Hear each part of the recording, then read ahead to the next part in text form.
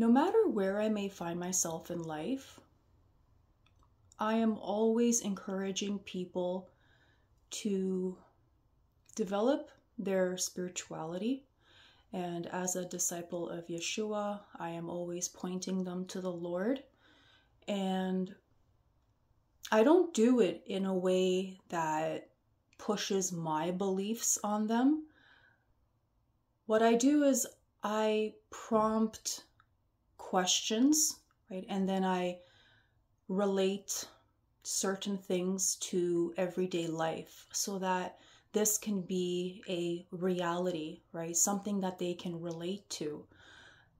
Because a few days ago, I had a conversation with someone, like not even a friend, just I was out, I needed a service, and me and this person started chatting. And they started telling me about how difficult life is and how, it's like no matter how much you work, it always seems like you're falling behind. And, and I told them, yeah, like it's kind of what it is right now, right? I mean, lots of young people don't see hope for the future, which is leading them down very dark paths. And, and I agree, that this is the situation that we're in. However, right, and this is where I turn things around, and I said to this person how my faith journey has helped me immensely in just dealing with the obstacles and the challenges of living. And then this person started to tell me how, at one point in their life, they were following a certain religion. So they said they were fasting and praying, but we're just not connecting, right, spiritually to any of what was being kind of done, right, through these rituals and so forth, right? There wasn't a real connection there. And then I said, I get it, right? A lot of people have tried different things, and it's not so clear cut. It's a journey, right? We are all on a different journey. Whether we realize it or not, we are looking for the truth, right? So in conclusion, he said, well, I don't believe in a God. And I'm like, okay, well, I'm here to tell you that there is an ultimate truth. You are to search for it, right? Like how it says in Matthew 7:7, ask and it will be given to you, seek and you will find, right? I had to look up on my wall because I have a picture with that verse on it, which I actually purchased before I came to the Lord. So we have to seek, and the Lord will reveal himself gladly, right? But if you're constantly rejecting and being distracted and living in perpetual darkness because that's what you've chosen for yourself, then it's going to be very hard, right, to get closer to what it is that you're truly looking for here. And I told this person, I said to him, you are loved, right? You have a higher purpose. I'm sorry, but I do not believe that we evolved from monkeys. We, of all of God's creation, right, we are the only ones that have been designed to have fellowship with him, right? You don't see the dogs worshiping anything or the plants. Like, yeah, they're living, but they don't have that ability to make a relationship, right? A connection to their source.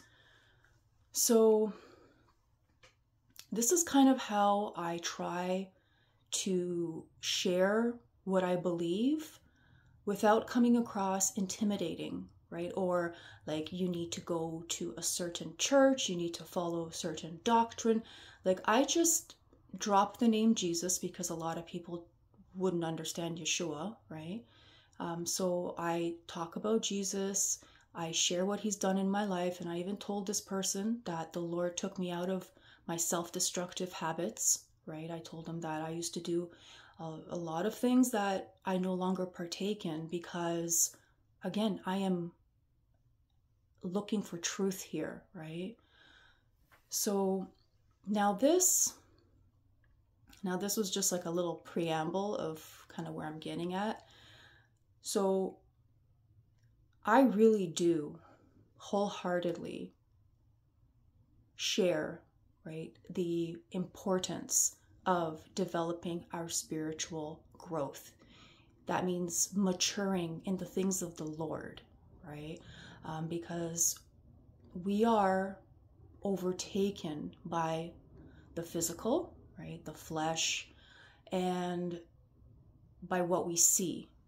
And most of us are investing way more time in developing our careers, which again, there isn't anything wrong with this, right? Because sure, you want to be successful in life and provide for yourself and your family. Again, nothing wrong with these things, but if you are completely neglecting your spirit, then you're in deep trouble, right? And most people, they're in spiritual poverty. They're bankrupt, right? And the main reason why I'm asking people to really delve further here into their spiritual well-being is because everything comes from the spirit, like from the spiritual realm, and then is manifest into the natural.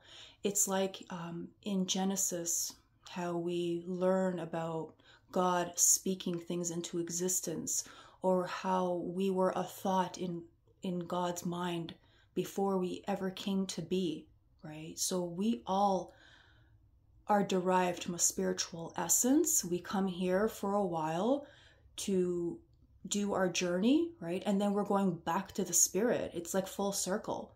So for us to just exist here merely on like just the superficial things of life, right, and investing all of this time and energy into things which will perish eventually, right? Like, yes, like I said, it's great to develop yourself professionally, and to set goals and take care of your body and your mind and keep things in check in that way.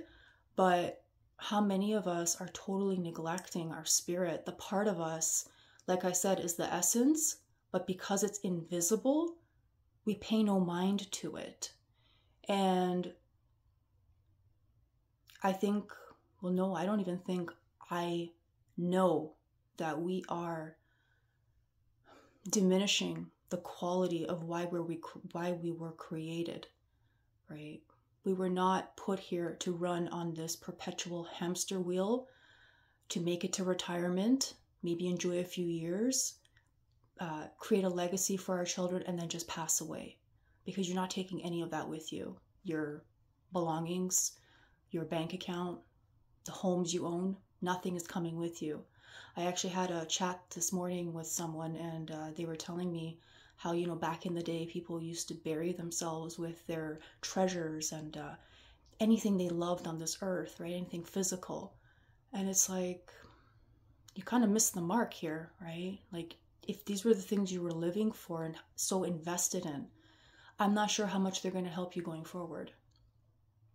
So this is the human condition, right? And I am just passionate about sharing the truth, right? And the Lord with everyone I see. Doesn't matter who you are, whether I'm at work, whether I'm just running to the store and I just happen to have a chat with someone, it always just comes up because that's the reality that I live in, right? And most of the time you'll know what's really in someone's heart just by having a conversation with them and by listening to what it is that they talk about, right? Some people will fondly talk about their family, about their accomplishments, about how much they've acquired in life. For me, I always just point people back to the Lord, always, right? So it just comes naturally to me. It's not like, oh, I'm going to the store today, let me talk about Jesus with the first person that I see, right? It always comes naturally, right? Because I just listen to what someone's saying,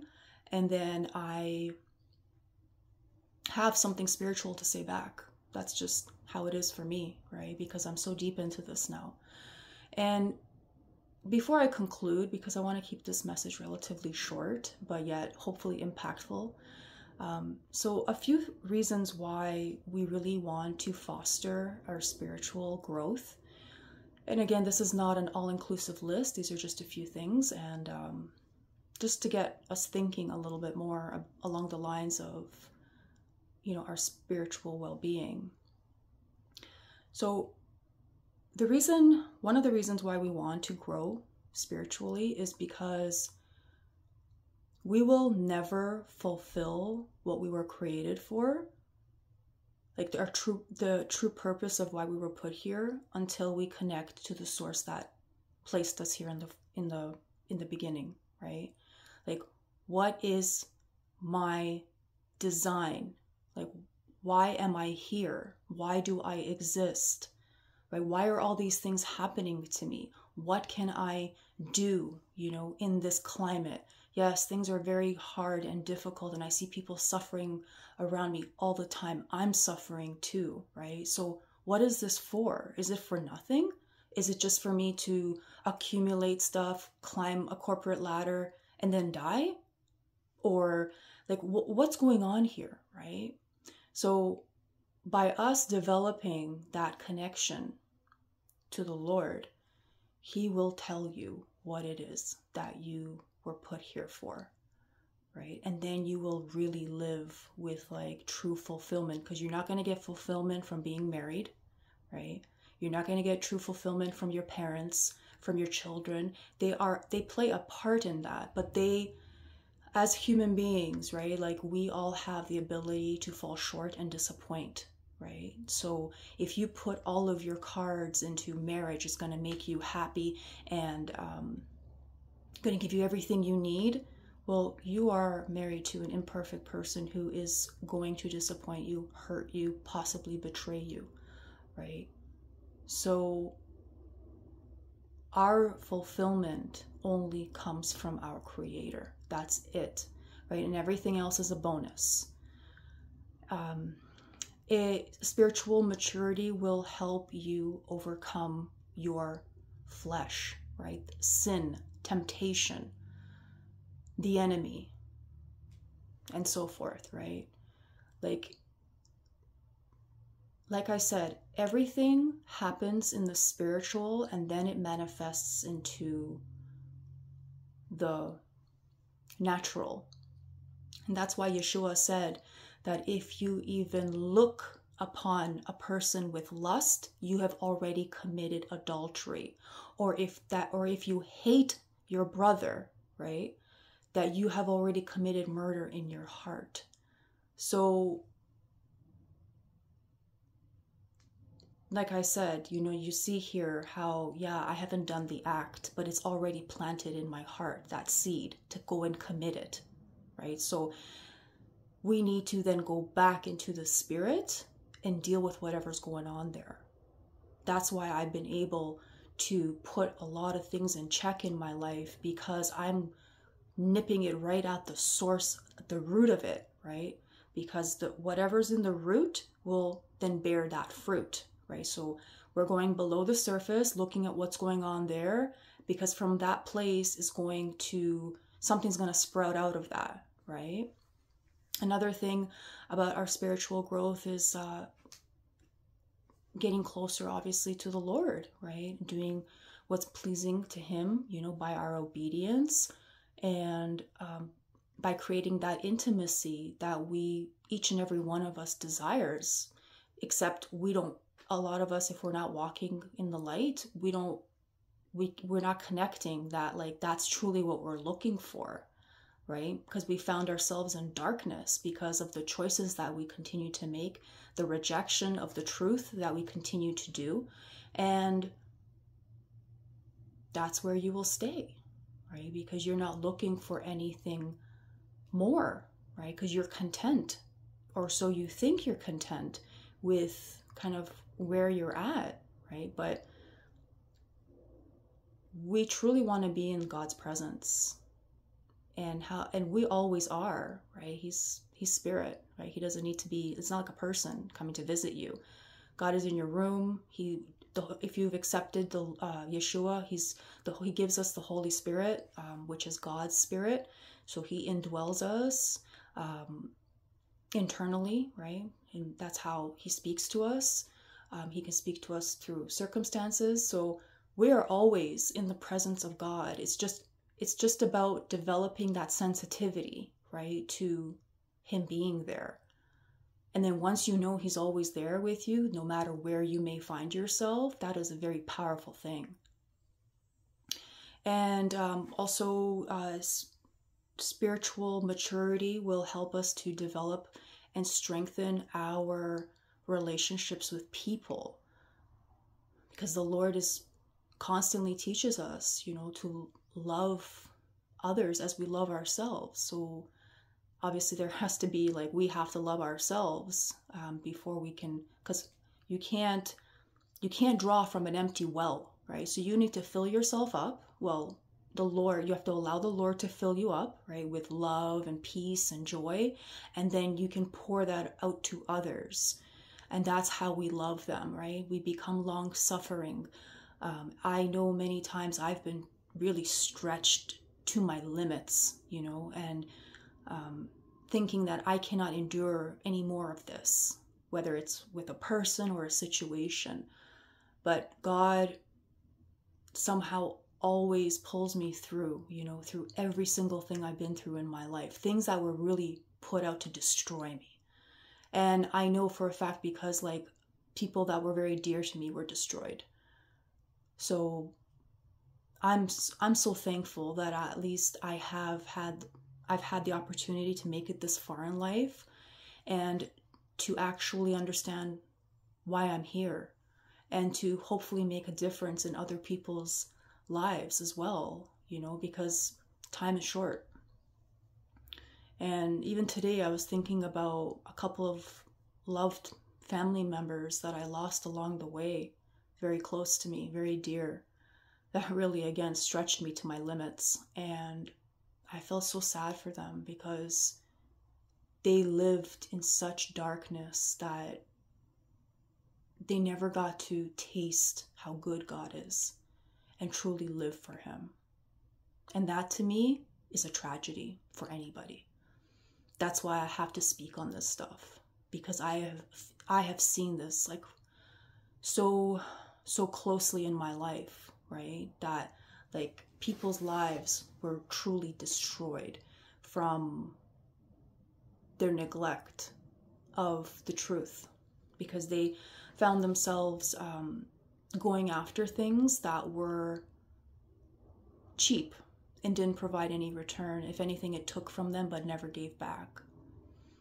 And another thing is that when we develop spiritually and mature and grow, it helps us to surpass any limitations we may have, right? So just like it says in scriptures, with God, anything is possible.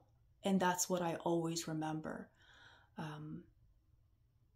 I may see things in the natural that just say no, like this is not possible. What are you thinking? You're crazy. How could you? It's going to take a miracle to get out of this, and so on and so on. And then I found that every time I've held on to the truth, I've come out on the other side of it victorious. Not to say that along the way I didn't suffer, because that's part of the journey. But on the other side of it is great victory and just joy, right? Because you've made it, obviously, by the grace of God. And another quick thing that spirituality does for us, like when we heighten ourselves to a greater level, like when we level up spiritually, is our mindset shifts from scarcity to abundance. So we no longer live like, and I think this goes back to the limitation thing I just mentioned, is like, because with God all things are possible, we understand that God is over everything and everything belongs to Him.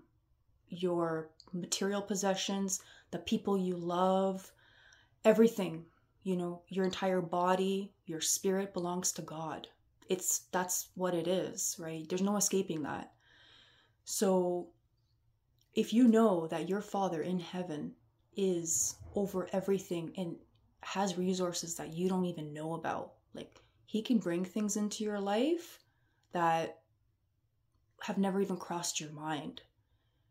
And I love when I think about that and I'm truly like in faith, it's amazing because God, who created everything in His wisdom,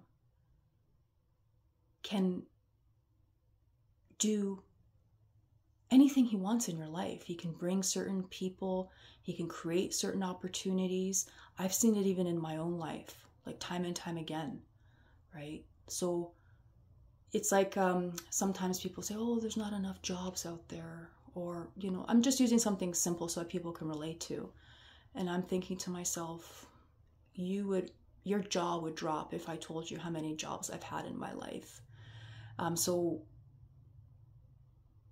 I've always believed that if God put me here, He will provide for me, right? That's for certain, right? Doesn't matter if maybe it's not a mansion, maybe I'm not driving the top of the line car, but God is always going to provide exactly what I need, right? So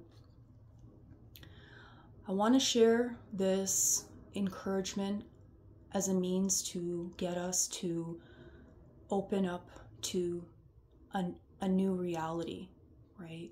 One that will truly enhance the quality of your life, will bring prosperity and blessings, abundance.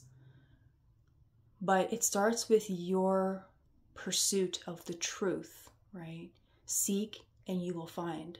So until next time, God bless and amen.